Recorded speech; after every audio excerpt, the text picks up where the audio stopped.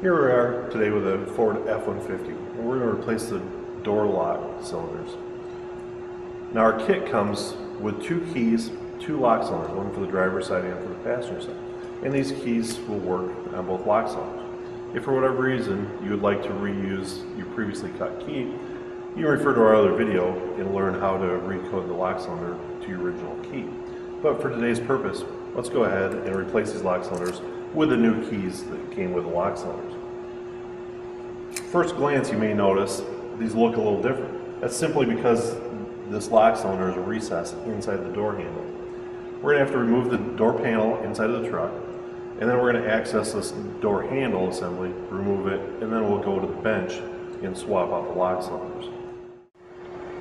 Alright, as you can see, we've already removed the door panel. Not a tough job, just really two screws holding this in. The whole assembly slides up and remove it. Now that we've got the door panel off, we did have to go and plug in our window switch though, because to do this job we're going to be working inside the door. We need the window in the up position. Next thing on the task list is to use our 90-degree pick. We're going to have to remove a couple clips that hold the door linkages in place for the lock actuator and for the door release mechanism. We're going to pop those loose. Then we've got a couple 10mm head nuts here, which we're going to release. That will allow us to access the door handle. Now that we've removed our linkages and removed the two retaining nuts, it's time to remove the door handle. We can pry away gently on the bottom, and then we have to kind of swing it down and out. Because we have the hinge assembly on the top here, you'll notice we also have a keypad on this particular truck, so we're going to have wiring hooked up yet.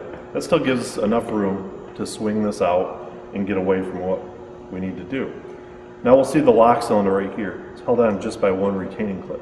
We're going to take our 90-degree pick, pry in this, and gently pull the spring away. Now we're ready to remove the lock cylinder. That's simple. We can now take our new lock cylinder, insert it in here, reverse the removal procedure, put the door panel on, we're done, ready to go.